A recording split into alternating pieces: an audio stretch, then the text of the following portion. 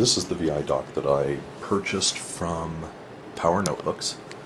You can see I've got it set up just right here, big fan on the back, all the fun stuff on the side. The actual product comes with a couple of different back plates, so you can swap that out pretty easily. There's just some thumb screws, you could use that, pull out the card, and swap it out at a later time. The laptop that I'm going to be using it on is a Lenovo T400, so you get that. It is a fresh install of Windows 7, and the only thing I've done to it so far is install. This thing's got a PC card slot and an ExpressCard slot in the same place. I plug it in, immediately the power light comes on, and you see it says, if I get this thing to focus, installing drivers. So I'll walk you through the beginning of the driver installation here for status. So it's got three. It's got a VGA controller, high definition audio controller, audio device on high definition audio bus. Ready to use already is the high definition audio controller. That's the one in the middle. La la la. Okay, back from restart. Go into my ViDock folder that I mentioned and start installing the drivers. Yes.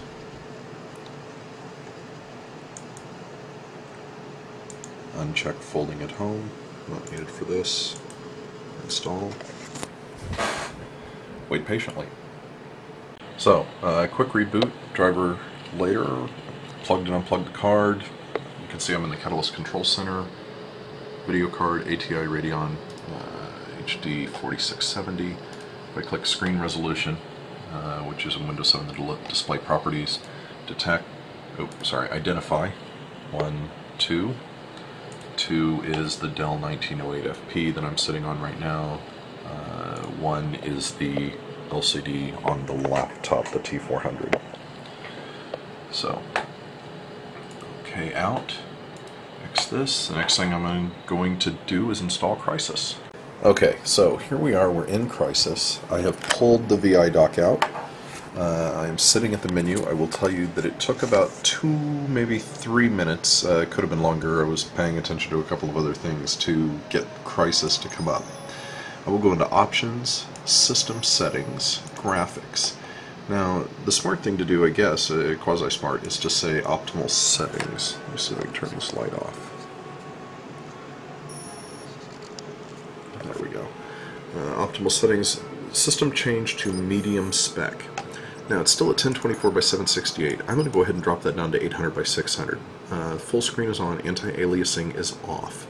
If I go into Advanced, you'll see that everything is at medium. So, apply. Yes. Do I want to keep? Okay. Single player. New game. Start game.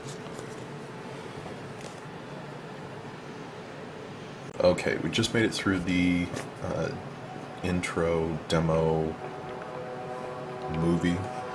Loading. I'm at 50% now. And again, 800 by 600, all medium settings. All laptop, 100% laptop here. There's the ViDock.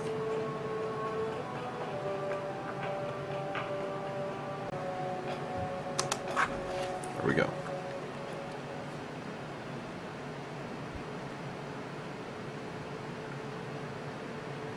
Nothing yet. I'm going to go ahead and pause it. I'll bring it back as soon as this comes up. There we go. Just started. I sat another about 2 minutes. North Koreans have assumed control. They're rounding up civilians outside. They found something buried in the rock. This discovery could change the future. Okay. This should be another couple of seconds.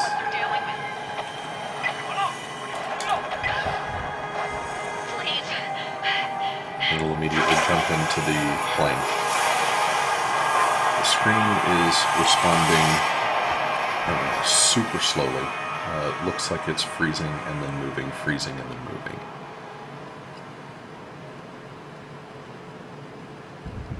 It's not a delay of the encoding of the video.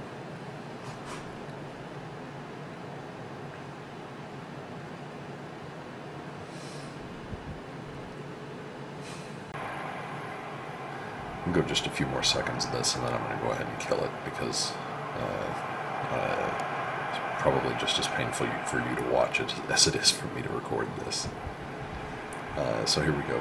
Now floating into the screen, the jet is going to be in the screen here in just a second, the carrier.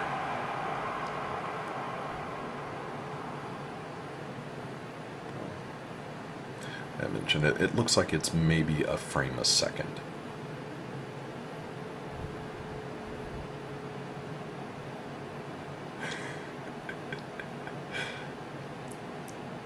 Well, you get the idea. It's coming up painfully slowly. So here's what I'm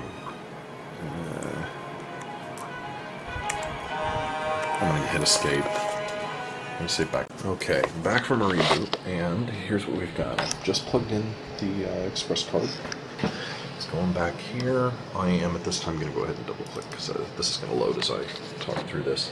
The ViDock is up and running, and you can see that the cable goes directly from the ViDock to the monitor. So I think you can see that.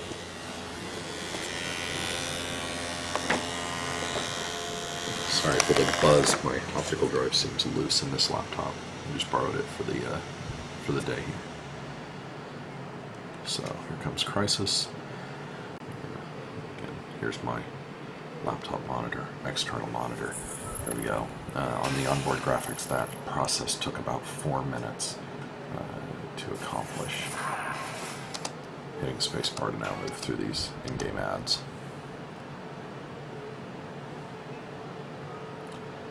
Okay, come on.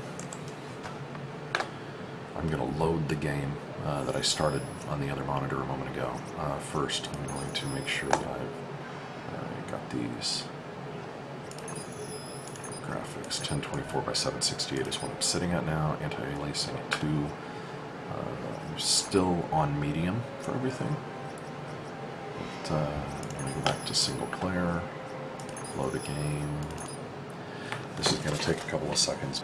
And cue Doctor.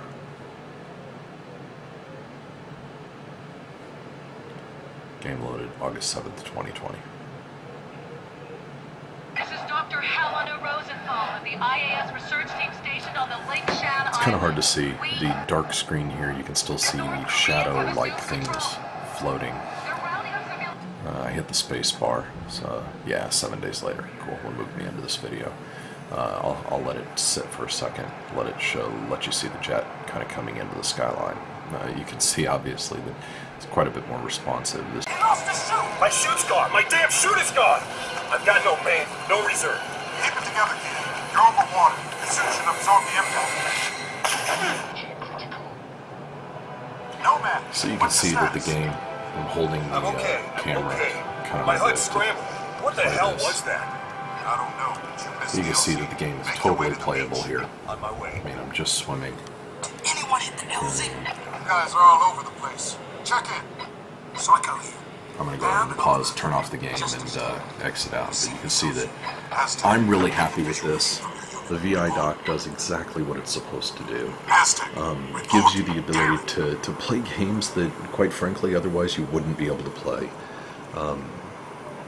I think this is a pretty neat thing, and I'm looking forward to the ViDock 4, and then I will start using the external dock on my laptop that has an existing 280M GTX in it that I'm hoping the 4890 will smoke.